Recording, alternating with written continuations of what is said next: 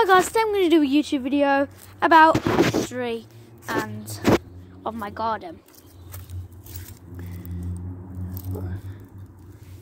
A cool little colony of ants. Okay, I just put that back on then. Now, anyway, so a long time ago, we had a trampoline in my garden. And it was right here. This is why there's not much vegetation here anymore. Because there was a trampoline here. There was always been a trampoline here. And the reason, it's only now that the vegetation, it's took about 5 years for the vegetation to come back. It's been about 4 or 5 years now without trampoline. It's taken this long for the vegetation and grass to come back. And that sucks. Also, ooh, another rock.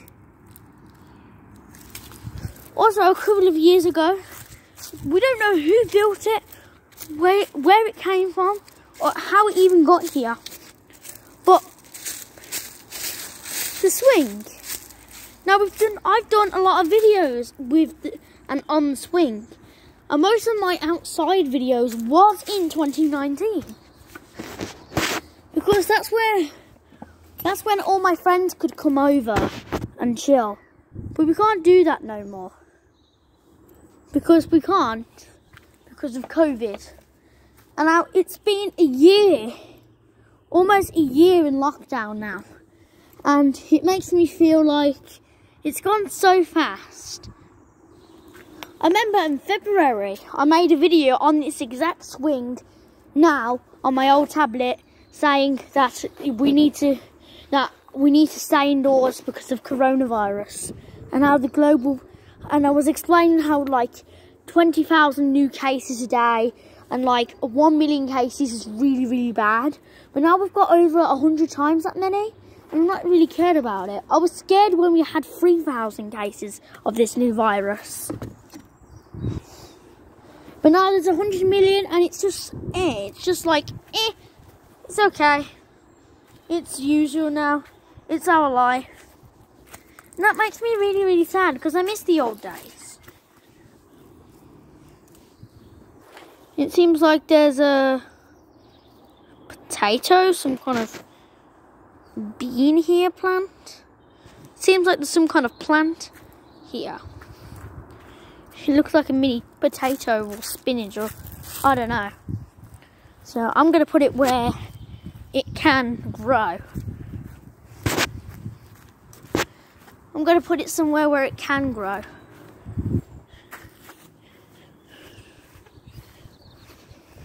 I think it may be a potato seed. It's still alive. So it's good. And I know I have to make a very rich nutrient thing, so I'm going to find somewhere to put it in. I'm going to put it into this little plant pot over here.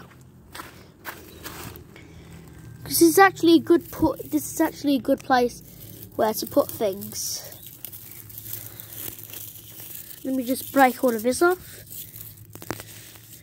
Scrimple the remaining leaves and twigs below the plants because this boosts the nutrients, because when the leaves decompose, the nutrients go back into the soil, which is needed for the plants to grow.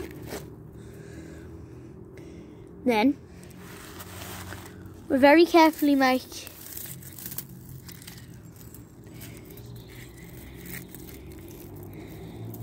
a little hole. Try not to damage any of the roots. Then put this, plop it inwards, and then put soil over it.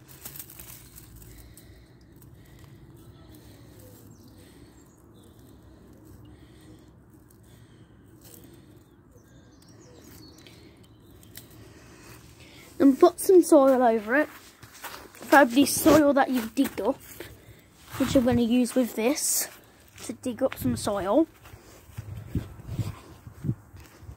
This is time for me explaining old stuff about my garden to how to grow a plant, how to regrow a plant.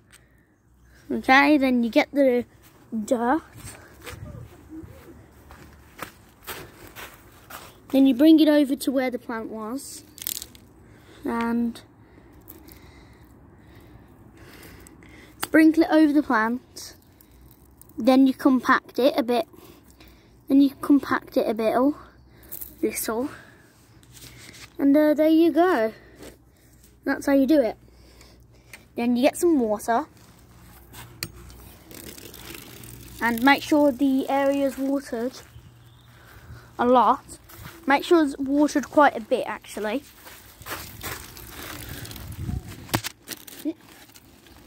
Then place it under the water like that. Only give it a little bit of water. There you go, as you can see, I've watered it. Then turn it off. Then turn it off. Then get some old leaves, which are not completely grey yet, but they have a brown sense to it. And then scrunch the little remains all over. And because according to Google, that apparently leaves, crunched up dry leaves can, when they decompose, some of the nutrients goes back to the soil, which can boost plant growth.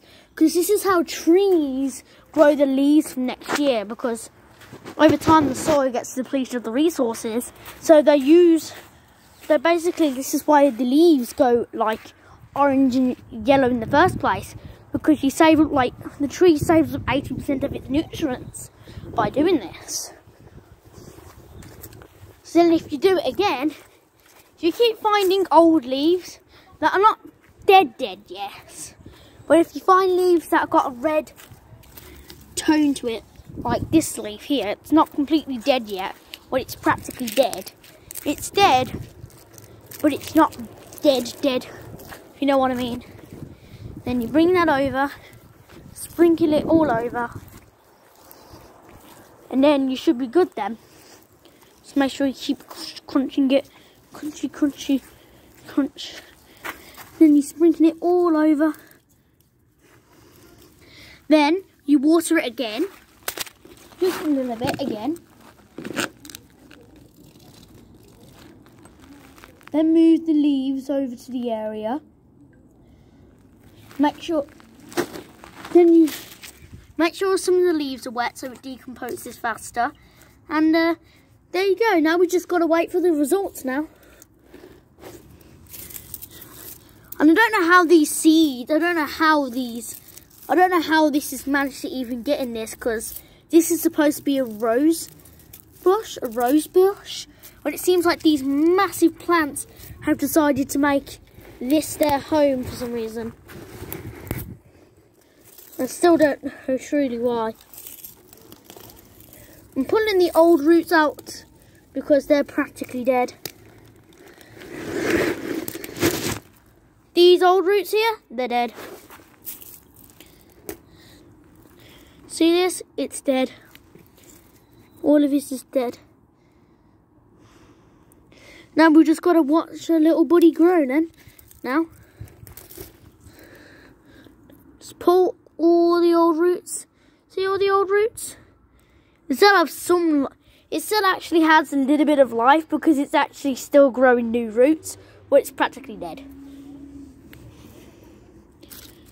And what's the sick button here?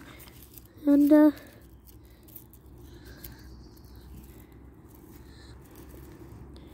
there you go.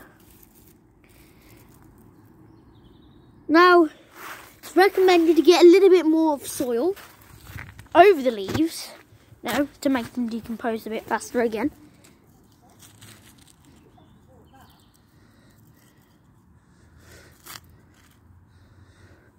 See, there you go. Just get a little bit of soil and then put it over the plant, like so.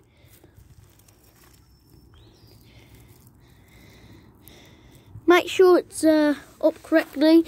And as you can see, it's leaning to the side, which we don't want. So it's best to stick a stick right next to it. and make the plant lean on the stick at a little bit of an angle, like this. Make sure it can still photosynthesize. Make sure it can still photosynthesis.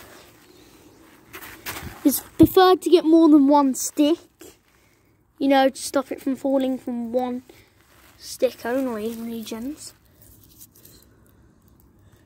So it's preferred to stick one to the side of it as well. You know, make a little cocoon of sticks around it.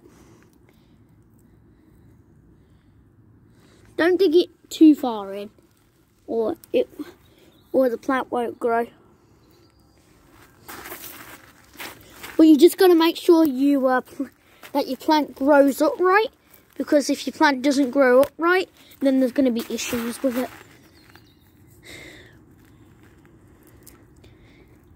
So there you go. I've added. So now when it gets knocked in either direction of the wind, it should be good. It should be fine. Well, yeah, that's the thing. Should be, not it will be. There's a difference between should and will. So we're just going to hope that it does go well. Placing this with this. And there you go. Thanks for watching. Please subscribe and thumbs up and see my next video. Next videos.